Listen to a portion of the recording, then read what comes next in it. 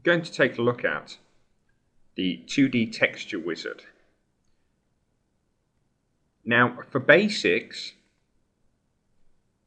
toolpaths, we can use our Create a 2D texture toolpath, and here it allows us to select a tool. I'm going to select a 12mm ball nose tool, and to get ourselves going we can just use default values from tool. Now it's putting the minimum length and the maximum length, and the minimum cut depth and the maximum cut depth, so it's put a whole load of finishing options in there for us. It takes all the default values from whatever tool you've picked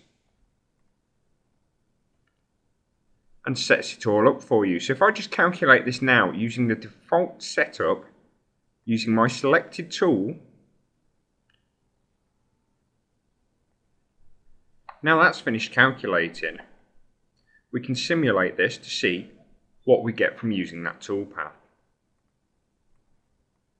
So I'm just going to close my texture toolpath down for now. I'm just going to simulate the toolpaths nice and quickly. So I've chosen a wood grain effect for this. We can see in the bottom corner the 2D texture we're going to produce all the way across the whole design. Now this is just using default values. Now we're working on quite a large sheet of material. We have got the settings set to just the default to create the same pattern. So if we just zoom in, now what we can actually do is change a lot of these values. So for now I'm going to stop this toolpath. I'm going to reopen my texture and I'm going to take a look at some of the values. Now first of all, our length. This is the length of the cut, so the value between here and here is ranging between 36mm and 60mm, so fairly small. Now if I wanted longer cuts, I'm going to put this between 100 and 300mm, so they're going to give very long strokes. Now my cutting depth, I'm going to leave the minimum at what it's at, but I'm going to vary the cut depth, so it's got a maximum of cutting to 5mm in depth instead.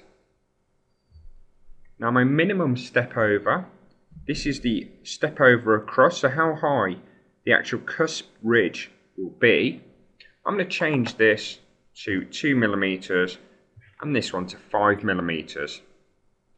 And then this is the actual spacing in between where it dips in and pulls out, and it's the spacing in between.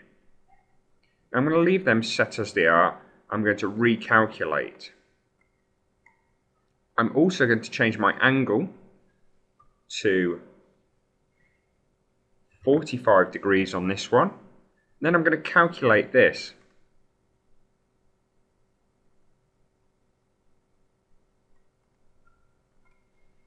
Now that this toolpath's calculated, let's have a look at the difference between the two toolpaths which were created. So here we have what the old toolpath, or the first toolpath we created, looked like. If I just restart my simulation, we'll take a look to see the difference between this one.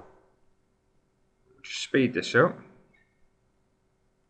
So first of all, we're getting quite long strokes to a lot deeper. Now the actual width is down to the tool itself.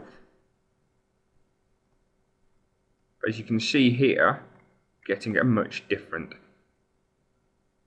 texture than previously before. So by changing the values, some of the figures, you can see the results you can get. So you can get close dip in and dip out of the texture, or you can get some very, very long dip in and dip out. Now this is just some of the basic features within the 2D texture wizard which you can produce. There are further videos demonstrating how you can use the 2D texture wizard in more depth. But for now we're going to take a look at one more option, and we're going to use, from the top, we're going to use selected vectors. Now we have got some vectors within the 2D view. Vectors we happen to have, if I turn them on within the 3D view, these vectors here, which I'm going to calculate so we can see what we're going to produce from using this. Now I'm going to change the figures slightly. I'm going to make it a slightly deeper cut. So I'm going to go down to 8mm. And my step over is going to be 3 to 6. So it'll be much more spaced in between. And I'm going to calculate this right now using my selected vector. Okay, now it's calculated. Just take a look at the area it's produced. And we can just simulate this now.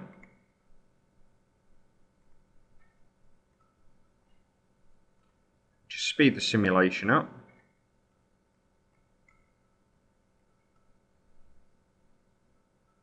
It's going to create a texture around everything apart from the Marilyn Monroe image.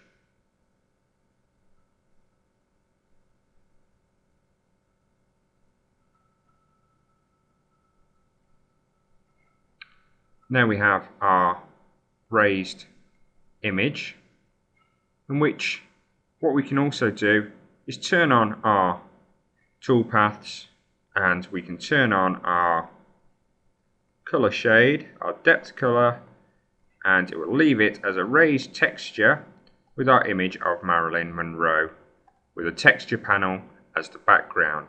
We could also just select the inner part of Marilyn Monroe and use her to just calculate the toolpath on the inside as well.